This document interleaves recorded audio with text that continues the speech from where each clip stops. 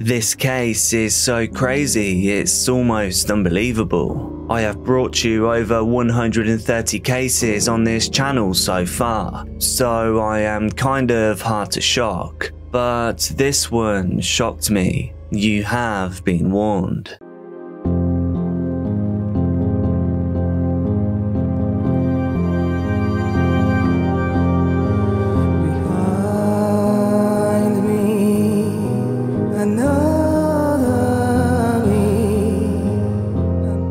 Viewer discretion is advised for this educational documentary. Thank you so much to all of my patrons. If your name is on screen right now, then you're a legend. Our love and respect goes out to all those affected by this dark case. Peter Bryan was born in London in 1969 to two immigrant parents from Barbados. They moved over to England in the 1950s. They were simply looking for a better life for their children. Peter was the youngest of 7 siblings. Their parents worked every single day of the week. That meant that Peter and his other siblings were tended to by minders. Peter's mother was especially absent. She spent large stretches of his childhood in Barbados with her older children who had not crossed over during the move. Because he didn't get the direct attention and care that he required, Peter grew up living largely unchecked. At Shaftesbury Junior School in Forest Gate, he developed an appetite for bullying boys who were physically smaller than him. He would take their lunch money, call them names, and generally demean them. There's a record of him making children his age tie his shoelaces. Peter struck wherever he saw weakness, and this was only exacerbated when he became a teenager.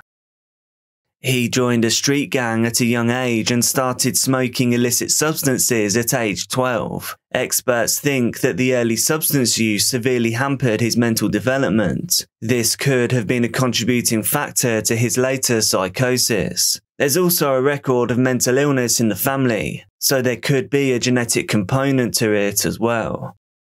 Peter's attitude grew worse when he entered Trinity Secondary School in Canning Town. Teachers reported that he seemed to get a sadistic kick out of dominating people and crushing their spirits. He also robbed people, touched girls inappropriately, heckled people, and even slapped a female teacher. Peter only got a suspension for that transgression. He managed to remain in high school until he was 15 years old, and that was when he dropped out, something that wasn't unusual at the time. It was a combination of being dyslexic and requiring a tutor to learn, a general disdain for the school and its people, and his desire to live by his own rules. From this point, things would take a radical and tragic turn for Peter, as well as those unfortunate enough to catch his eye.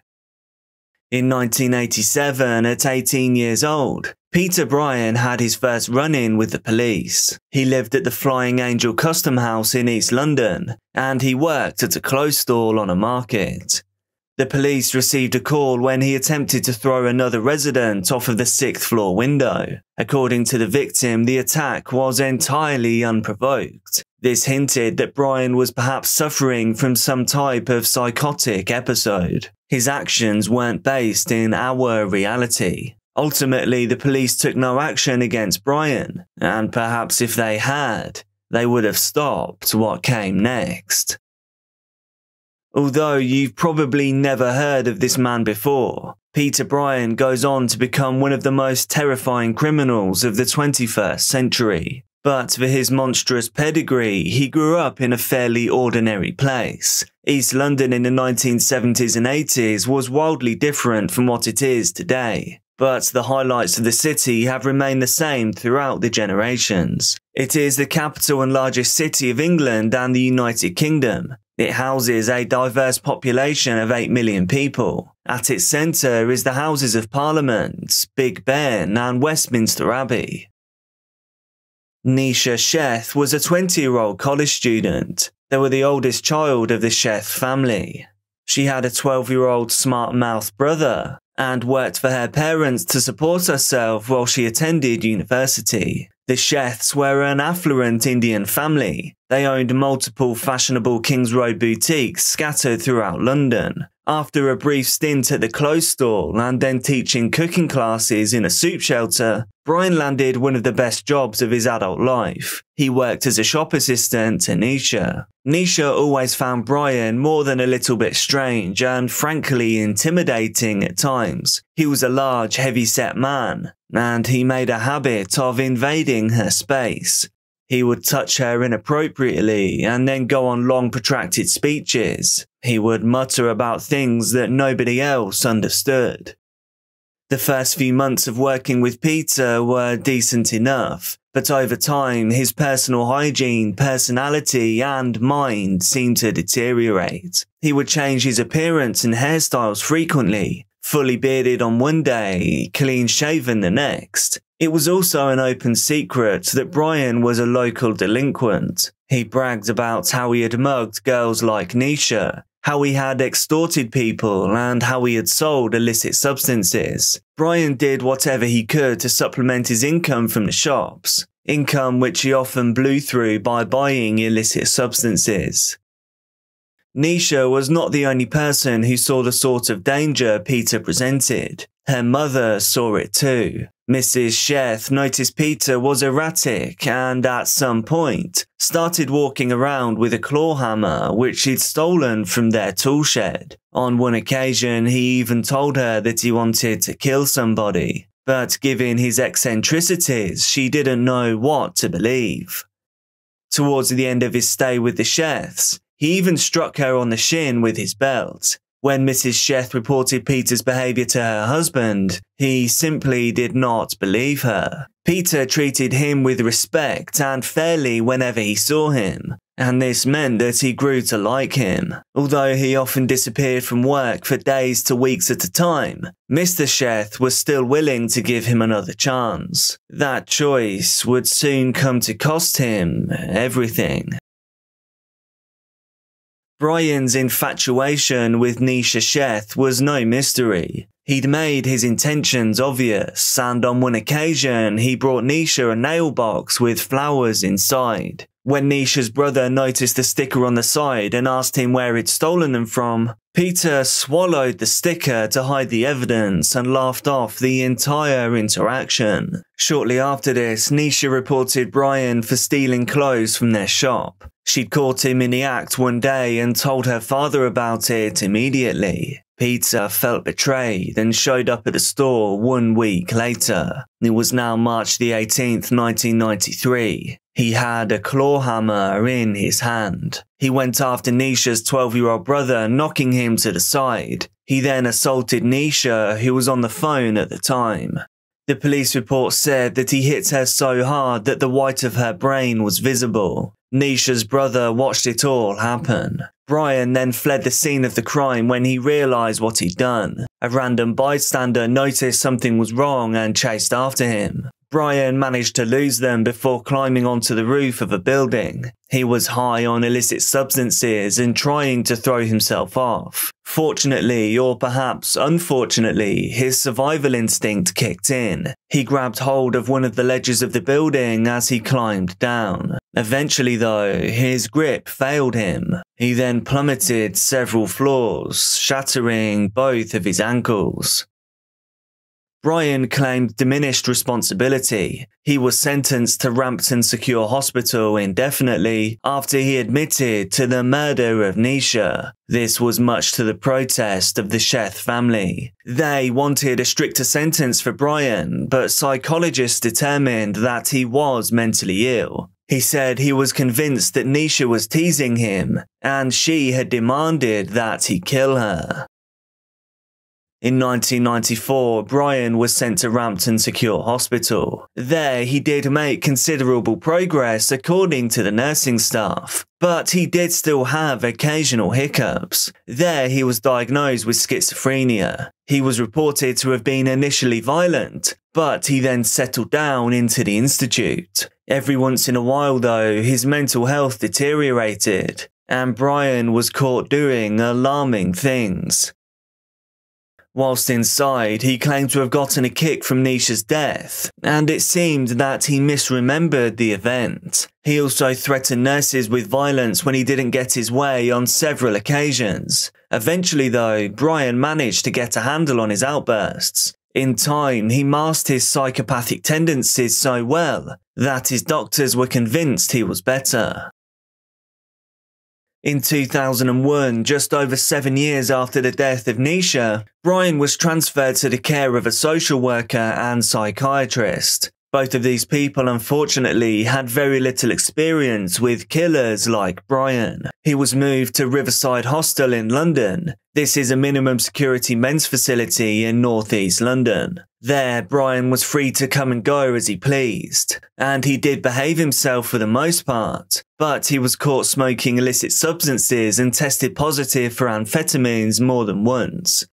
Things quickly escalated once more when Bryan assaulted a 17-year-old girl by blowing raspberries on her stomach. The police were called in, but nothing ever came of the matter. Bryan admitted to this crime of his own free will, and he was subsequently transferred to Newham Hospital's open ward for his safety after the girl's family threatened him with violence. In Newham, Bryan was once more free to come and go as he pleased. At this point, it had been 11 years since any significant violent incident had happened. He was seen as recovering, as safe, and a poster child for mental health and prison reform. It was during this time that he met a woman who introduced him to Brian Cherry. Everyone that knew Cherry described him as a kind-hearted loner, but someone who would let other people take advantage of him instead of being alone.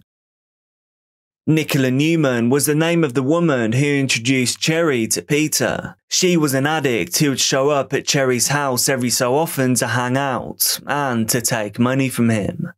The depth of Peter and Bryan's relationship was only known to the two of them, but it must have been fairly intimate for him to choose Cherry out of everyone that he had encountered. Peter headed over to Brian Cherry's flat in Walthamstow on February the 17th, 2004. He was armed once more with a claw hammer, a screwdriver, and a Stanley knife. He arrived at Cherry's at 6 PM. He then attacked him with the hammer. He struck him 24 times, but didn't stop there. Peter proceeded to dismember Bryan with the knife and the screwdriver that he brought with him. He cut around the arm joints before applying considerable pressure to dislocate the joint and extract it. Peter Bryan then removed part of Brian Cherry's brain. He dropped it in a frying pan with some clover butter, and he placed another portion of it in a sieve by the kitchen sink. The fried portion was then consumed. At around 7:15, Nicola Newman let herself into Cherry's flat. As one of his only friends, she had a key to his apartment. She was stunned when she noticed the strong smell of disinfectant coming from deep within the house. It was then that Bryan emerged from the living room, bare-chested and sweaty, holding a sharp implement. When Nicola asked him where Brian Cherry was, he asked her to leave. She, however, persisted with her questioning, and it was then that Peter Bryan said, "Brian is dead." Naturally, Nicola didn't believe him and walked past him to look deeper into the flat. To her utter horror, she found Brian Cherry unclothed and deceased on the floor. Immediately, Nicola understood just how precarious her situation now was. Slowly and calmly, she exited the apartment and told Peter that she needed to leave. She ran for her life when she was clear from the flat, and then placed a call to the police to report this heinous crime. The police arrived at a scene that they'll go on to discuss in therapy for years to come. They found Peter Bryan waiting for them in the hallway. He was stood in the dark with his blood-stained hands, jeans and trainers. In the kitchen, they saw what remained of Brian's feast, and the tub of clover that he'd used to fry it in. They noticed that the meat had pieces of bone, skin and hair still attached to it. When they saw what was left of Cherry's head, they immediately put two and two together. Peter Bryan declared to their utter horror, "I ate his brain with butter. It was really nice." He later added upon his arrest, I would have done something else if you hadn't come along. I wanted their souls. Considering that Peter Bryan was found covered with red fluids, and with the objects that he used to end Brian Cherry within reach, there was still a surprising amount of investigating to be done. The analysis by the pathologist showed just how sick Peter still was, and how adept he'd been at covering it up for all these years. The severed left leg was partly sawn and partly fractured. At the top of the left, the muscle had been completely divided, and superficial sawing of the bone had commenced. These were the words of the pathologist. They concluded that Bryan was most likely interrupted before he could complete the amputation of the leg, and Peter Bryan later admitted as much when he was interviewed.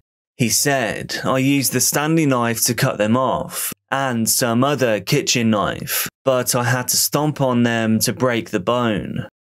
The investigators discovered that both Bryan's psychiatrist and social workers did not have the experience or background to manage someone as manipulative and dangerous as he was. The social worker lacked any mental health training, and the psychiatrist had Bryan as his first patient. The case of Peter Bryan revealed a systemic issue within the justice system. It showed how the system could be manipulated for the benefit of people like Peter. Unfortunately though, the case of Peter Bryan does not end here. After his arrest, he told authorities that he wanted to kill again, and that is exactly what he did. He was sent to Pentonville jail. There he told one member of staff that he wanted to end him, and he told another that he wanted to eat his nose. During his entire stay at that jail, he had to be minded with riot gear. He was later transferred to Broadmoor Maximum Security Hospital in April of 2004. There they could watch and manage him better. However, his minders made the crucial mistake of transferring him to a minimum security risk ward. Again, they thought he'd settled down. Richard Loudwell was a 60-year-old man awaiting trial for the murder of an 82-year-old woman. He had allegedly violated and throttled her. This earned him the universal ire and hatred of everybody at the hospital, and Bryan felt the exact same way. On April 25, 2004 at 6:10 p.m, two members of staff heard two loud bangs coming from the dining room. They found Mr. Loudwell lying on the floor next to a table. His face was covered in red vital fluids and there were marks on his neck. Somebody had throttled him with the cord from their trousers and had struck him on the head. He died of bronchopneumonia caused by severe brain injuries on June 5th. When Peter was found, he confessed to the murder almost instantly. He said, "I get these urges, you see. I've had them ever since I saw him. He's at the bottom of the food chain, old and haggard. He looked like he'd had his innings. I just waited for my chances to get at him. I wanted to kill and eat him. I didn't have much time. If I did, I'd have tried to cook and eat him." When asked if he thought eating people was normal, he replied, "Of course, it's normal. Cannibalism is normal. It's been there for centuries. If I was on the street, I'd go for someone bigger, for the challenge. I wanted to cook him, but there was no time." On March 15th, 2005, Judge Giles Forrester served Peter Bryan with 2 life sentences after he pleaded guilty to 2 counts of murder, but with diminished responsibility. The trial took place at the Old Bailey. Several witnesses were called forward by the prosecution. They wanted to give the jury a more comprehensive understanding of who Peter Bryan actually was. Decorated psychiatrist Dr. Martin Locke had the displeasure to carry out a series of interviews with Bryan, and he declared him the most dangerous man I have ever assessed. Bryan told the doctor, "You look like a brainy chap, and you're quite slim. I think I could take you." Bryan also described his second victim's limb as tasting like chicken. Coroner Peter Bedford described Bryan as chillingly manipulative. Judge Forrester had this to say before he gave the sentence. You killed on these last two occasions because of a thrill and the feeling of power it gave you when you were flesh. Deemed too dangerous, Peter was sedated even during his trial, and he was escorted by several of Broadmoor's largest nurses. He is being held there indefinitely. Even after Lord Chief Justice Phillips overturned the whole life tariff in 2006, turning his sentence to 15 years minimum. Considering the crimes Bryan committed and his mental state, it is highly unlikely he will ever be released to the public ever again. The mental health system is even harder to escape than jail. Do you think the punishment fits the crime here? What do you think could be done to avoid something like this happening again in the future? Please do let me know down in the comments. Be careful out there, and I'll see you soon.